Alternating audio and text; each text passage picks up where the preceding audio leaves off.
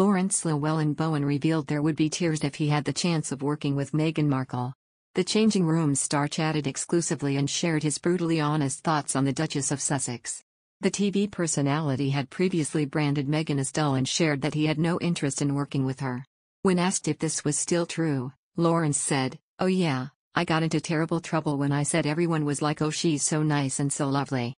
But no, I always felt very strongly that the kind of taste that she has, very transatlantic international beige, it really wasn't anything I was interested in at all." He added, "I'm looking forward to seeing what the new generations do with the places, but she is obviously extremely unlikely to get her hands on any of them. So, she can do as she pleases with her style.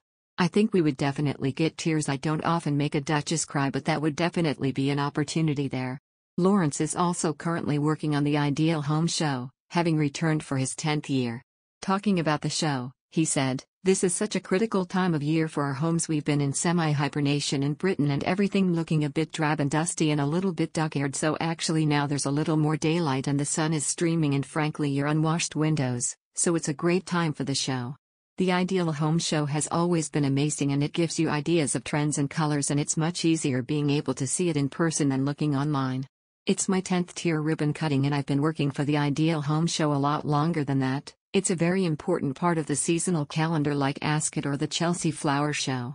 In other news, the Countess of Wessex traveled to the US last Sunday for a working visit which saw her carry out a number of official royal duties. Royal commentator Richard Fitzwilliams said Sophie's trip was very successful. Mr. Fitzwilliams said, "She's relatively low-key, but also manages to balance that with a profile that's very significant.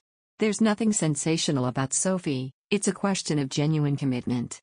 The intention of the visit to heighten the profile of certain very important causes has absolutely been achieved." Mr. Fitzwilliams claimed Sophie's visit would boost the monarchy in the US after the Duke and Duchess of Sussex, who are living in California after quitting royal duties, made a series of bombshell claims in their TV interview a year ago. The royal expert said, "The close links between America and Britain, and the fascination with the British monarchy undoubtedly will continue. There's no question whatsoever that after Harry and Meghan's interview on Oprah things were badly damaged, it was very destructive. But on the other hand, that which is damaged can always be repaired. And that is precisely the sort of important work that Sophie has been doing." Sophie celebrated Commonwealth Day during her busy 4-day visit across the pond. The royal ended the trip on Thursday by delivering the keynote address at a United Nations event aimed at upholding women's rights in Afghanistan.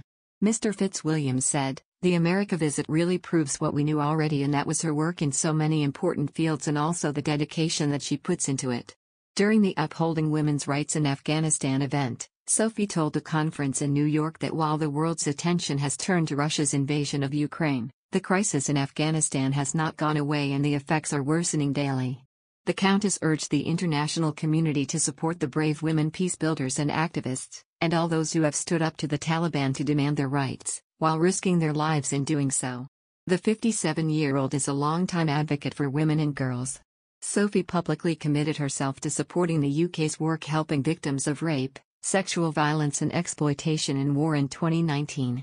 She has also worked to promote women through the Women's Network Forum, which she founded in 2014 to boost gender balance and equality in the workplace.